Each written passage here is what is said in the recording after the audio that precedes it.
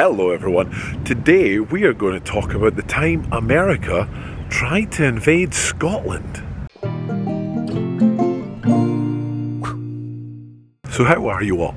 Hope you are all happy and healthy and safe out there. Just before we get started today, I think it's probably worth mentioning that we hit 10,000 subscribers. Yes, we have. Thank you all very much. It's blown my mind. You're all incredible. Every 10,010 of you now, actually, all 10,010 of you, thank you so much. I can't explain how genuinely over the moon that we are in the Broonford household. You've just, it's unbelievable. So thank you all very much. And before I tell you today's story, I want to do something to celebrate 10,000, and I've been trying to think about it for a while, so I want you to help me, if that's okay. I want to do 10 challenges for 10,000 subscribers. Now, I do this sort of thing on our Patreon. If any of you want to support our Patreon, these people here are actually incredible supporters of our Patreon, and on there I do a monthly challenge video for a bit of fun. For one of the tiers, and I did things like the hot chip challenge, and it's fun and it's a little bit different. So I'd like to do something like that for hitting 10,000 subscribers, as well as our normal every Saturday video for 10 weeks. Once I come up with 10 challenges on a Wednesday where we did the Scottish memories, we'll do 10 challenges. I want you to help me come up with the 10 challenges. Okay, so something fun, something different, just to celebrate 10,000 subscribers, 10 challenges. Sound fair? I think it's good. So, if you've got any way of coming up with an idea, any suggestions for a challenge, the hot chip challenge that I did as an example, maybe I'll do that again if enough of you want me to do that for a video. You know, you see what I'm saying? Or if you're a local Edinburgh business and you happen to watch these videos and you go, you know what, we've got a challenge for you, come and do this, then let me know. I'm open to all suggestions and we'll make it fun. And for 10 weeks, once we've got 10 challenges, I will do 10 different challenges. How does that sound?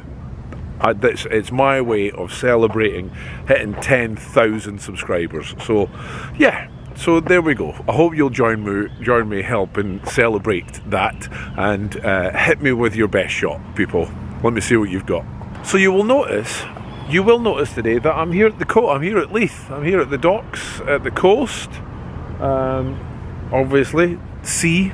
That's the sea right there, and you can't see it from here really, because behind there is the Firth of Forth, and then it's Fife on the other side of that. The Kingdom of Fife.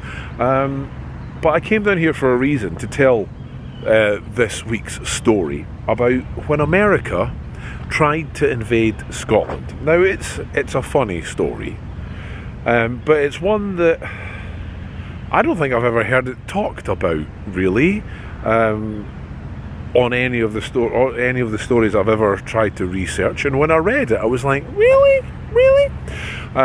Invading's maybe not the right word. It's maybe not the right word, but it's definitely close to that. Anyway, this has got to do with the American Civil War. So during the American Civil War, America was wanting to, well, attack Britain. Yes, maybe the right word. With the aid of the Spanish and the French. However, it's obviously most of the targets was down south. You know, it was Britain as a whole they were attacking, because you know it was the revolution against Britain. That's what it was. So with that, at the time, all garrisons, guns and big guns and everything like that had been recalled, for lack of a better word, to down south. So which left other parts of Britain, Leith here included, defenceless. For all intents and purposes, this was, in hindsight, a silly thing to do. I mean, no one died. in this attempted invasion. So, who led this invasion? I'm going to call it an invasion, an attempted invasion, attack against the British and the Scottish for America. Well, believe it or not, it was a Scot. Because you have to remember, America was built by people emigrating over there. And the Scots were a big part of that, the Irish a big part of that. Lots of people from everywhere was a big part of that. You know, the world, the country was new, and it was, I don't know, if you're from America, you don't need me to tell you all of this. The country was new, and people from all over the world were building a country, you know what I mean? And you wanted to make it your own, because essentially the king here in Britain was taxing the bejesus out of you all, and you didn't want your money to go over to him, which is fair enough, and you know, and it's fair enough.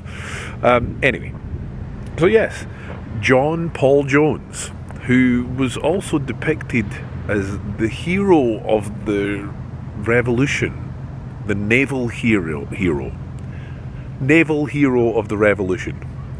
Try saying that 3 times fast. Tasked. He'd done other invasions or attacks on Britain from boats, from ships, at the time as well. It's funny, you look at it from a British perspective, he was seen as a pirate. Because I think he'd done a little bit of plundering. You know, he wasn't, you know, just there for the military might. I think he'd done a little bit of thievery there as well. I don't know the full story. But yeah, he was depicted as a military naval hero from the revolution. Anyway, he was told to cause a distraction. He was told to cause a distraction.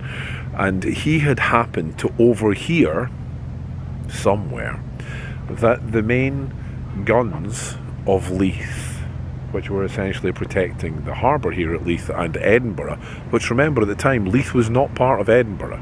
Leith was its own city.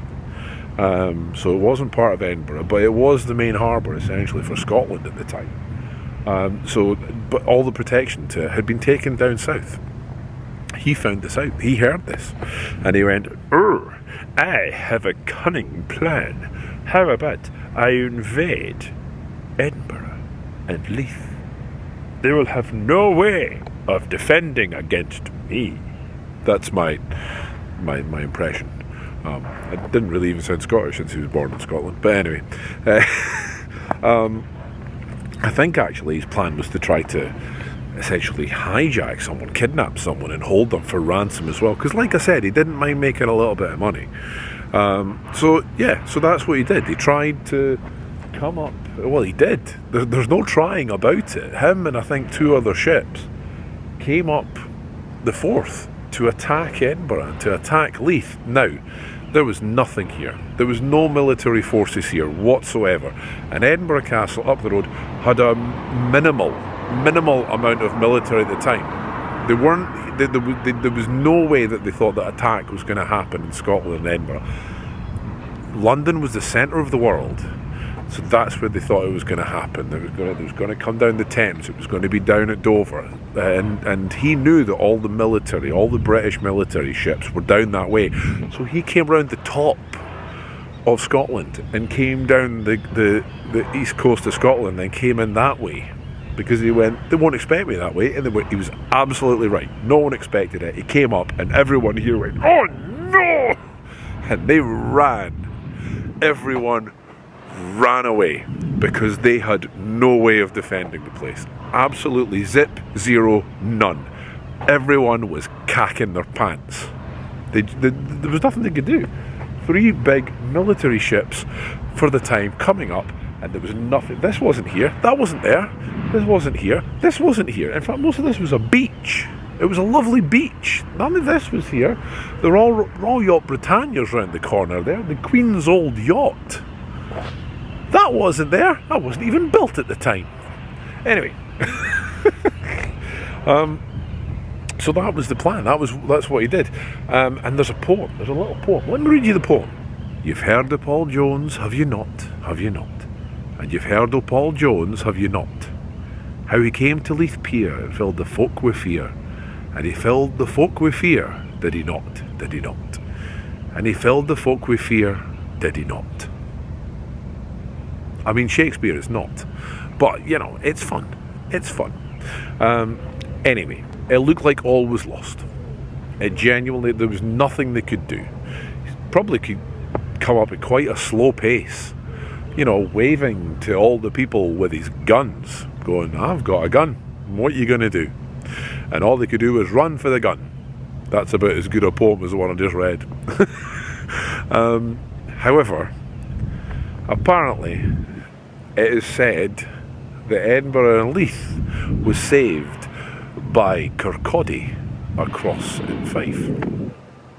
Now this is actually because of the bishop. Was it the Bishop of Kirkcaldy? People were praying, essentially. It's all they could do. Run and pray and run. Maybe not in that order. And the Reverend Shira, minister of Kirkcaldy, gathering his flock, I'm reading to you now the story, gathering his flock on the beach, the Reverend was bothered more about the people of Kirkcaldy and his flock. Although I'm sure he cared for the people of Edinburgh at least. He would want no harm to come to anyone, because he's a Reverend after all. But he made a prayer to save the people of Kirkcaldy. And this is the very words he said. Now, dear Lord, dinna ye think it's a shame for you to send this vile pirate to rob our folk of Kirkcaldy? For ye ken they're poor enough already, and hae nothing to spare. The second he finished this prayer, the tides turned, so to speak. Now this is John Paul's own words now. A very severe gale of wind came on, and begun directly contrary obliged to me to bear away, after having a vain endeavour for some time to withstand its violence. So essentially, the wind changed, and that saved Leith and Edinburgh. The wind must have started going this way and pushing him down back out the Firth of Forth, and you know, he's fought it for as long as he could, and he went, you know what, it's not worth it. It's really not worth it, because he wasn't going to get much anyway. It was a diversionary tactic. I don't know if he then came up with another diversionary tactic, because the idea was he would cause a diversion up here, and like I said, the French and the Spanish would invade and attack down the bottom end there. But off he went. But that was the time that the Americans tried to invade Edinburgh and Scotland. This actually did lead to them building a fort in Leith, which unfortunately doesn't exist anymore. There's maybe a wall or two, but for the main part, it's I think there's flats and things standing on it. But there was a fort here. I don't think it was a particularly good fort, though. I don't think they built it high enough, because it didn't allow for a proper view, and the guns didn't have a proper... I think it was more of a gesture than anything else, but it was manned for a long time. It was a manned fort for a long time. But yeah, it doesn't. There's bits and bobs of it, but the fort as it was doesn't really exist so much anymore. But there you go, the story of when America tried to invade Scotland. I like that story. I like that story, and I'm a big fan. I'm a big fan of the stories of the American Revolution. I love watching documentaries. I'm a bit of I'm just a geek. I'm really a geek. I love Scottish history. I love history about World War II. I love history about American Revolution. I find it fascinating. I really do. So it's nice that those two stories combine in some way. Since I've got my love of Edinburgh history, I've got my love of the American Civil War and the American Revolutionary War. It's nice that for those to join in my own head, for me anyway. I hope you've enjoyed that. I'm sure some of you will know the story way more than I did, and I didn't, and say you got this bit wrong. Yeah, maybe. I'm not a historian. But if you enjoyed that, as always, please remember to hit that like button. Leave a comment. Remember, I want to know your challenges. Help me celebrate 10,000 subscribers. Please, please, please, please, please. Leave a like, leave a comment, subscribe if you haven't already. Come join the 10,000. Come join the 10,000 Clan Broonfords. But until next time, bye humans.